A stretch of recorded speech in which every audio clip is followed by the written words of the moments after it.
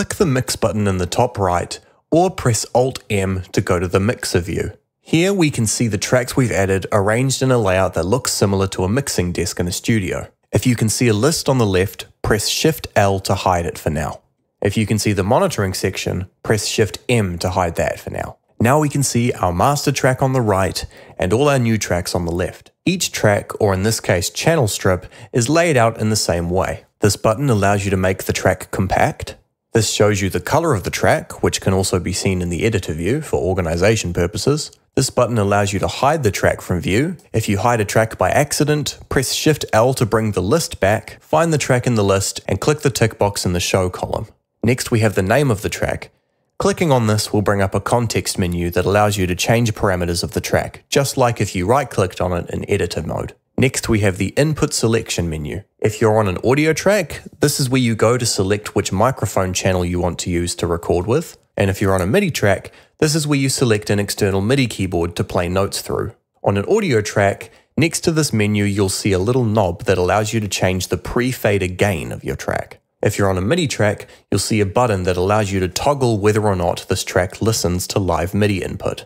On an audio track, underneath the input menu, you'll see this Invert Channel button. This can be handy when dealing with phase issues if you're recording with drums, but for now just leave it off.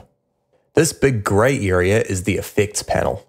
Right-clicking in here will allow you to add external plugins for processing and for synthesizing, and you can add and rearrange as many plugins as you like. I'll come back to this section in a future video. Next we have the panning section. Note that on a mono track, the panning graph looks slightly different to indicate which mode you're using. If you have a track with more than 2 channels, this panning section will change again to more represent a surround sound mixing space. Next we have the Record Arm button, which is exactly the same as the one we saw in the editor view to record with. The In and Disc buttons are quite interesting. Pressing the In button will enable input monitoring, so if you have a microphone connected, then this will allow you to monitor that microphone through your current channel. Whereas Disc will allow you to hear what's actually arranged in your session when you play it back. Normally, these settings change automatically without you having to do anything, but if you need to overwrite these settings, then clicking these buttons is the way to go. Next, we have Solo Isolate and Solo Lock. Normally when you solo a track, Ardour mutes all the other tracks around it. If you enable isolation on a track, then it will stay unmuted when you solo another. If you enable Solo Lock, then the solo button on that track will be disabled and locked in its current state to avoid accidental changes. Then of course we have the mute and solo buttons, which work exactly the same as they do in the editor, and underneath that we have the fader and volume output.